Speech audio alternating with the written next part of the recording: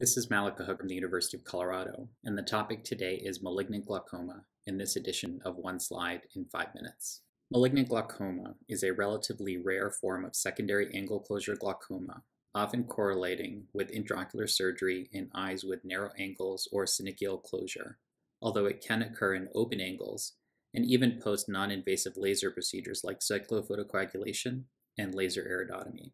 Other terms used to describe the disease process include aqueous misdirection and ciliary block glaucoma. On exam, patients often present with a red painful eye and decrease in vision. There is a higher incidence of malignant glaucoma in hyperopic eyes with short axial length. The intraocular pressure is often very elevated, but may present with normal or lower pressures, leading to confusion about the diagnosis. Key to diagnosis is a flat chamber with both iris and lens positioned anteriorly and almost a flat anterior chamber. The cornea shows signs of edema from both the elevated IOP as well as iris and lens touch. This should be distinguished from any postoperative swelling of the cornea. You can see on exam here an edematous cornea, along with a very shallow central anterior chamber and movement of both the iris and the lens anteriorly to touch the cornea. This can also be seen with ultrasound biomicroscopy, where both the iris and the lens are positioned anteriorly and in many places touching the cornea. The opposite eye central anterior chamber is typically deep, and this is one clue to distinguish malignant glaucoma from acute primary angle closure, where the anterior chambers of both eyes are more symmetric. Optically clear aqueous zones have been described in the vitreous cavity, although I have not seen this in my experience. History of intraocular surgery and lasers should be explored, including pars plana vitrectomy, trabeculectomy, and lasers, as mentioned before. Starting or stopping both cycloplegics as well as miotics have also been connected to the development of malignant glaucoma and should be part of clinical history taking when possible. The cause of malignant glaucoma or aqueous misdirection is controversial. It is classically thought to be due to posterior misdirection of the aqueous humor with relative block of fluid flow past the lens equator, vitreous face, and ciliary processes. Other factors such as propensity for the choroid to expand and for reduced vitreous fluid conductivity have also been proposed.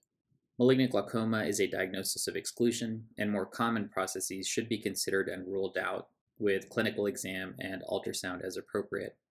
Some of the differential diagnoses include pupillary block with angle closure glaucoma, choroidal effusion, and suprachoroidal hemorrhage. Medical management includes intensive cycloplegia. We use atropine 1% QID, and use of IOP-lowering medications as the mainstay of early therapy. Avoid use of miotics like pilocarpine, which can worsen anterior chamber shallowing. Laser or peripheral iridotomy should be completed when possible and may help distinguish the clinical picture from a primary angle closure process. The chamber often deepens in the setting of primary angle closure, but does not with malignant glaucoma unless the vitreous face is also disrupted by focusing laser energy through the lens zonules and onto the anterior vitreous face.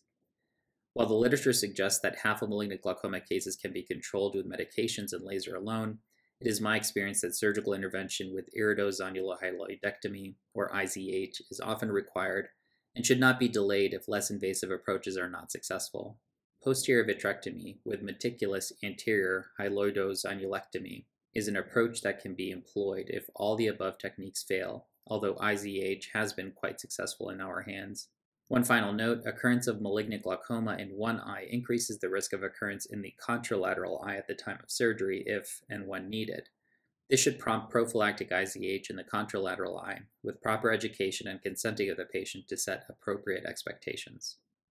Consider visiting keogt.com as well as the YouTube, Twitter, and Instagram channels you see here for further educational content. Thank you for your time.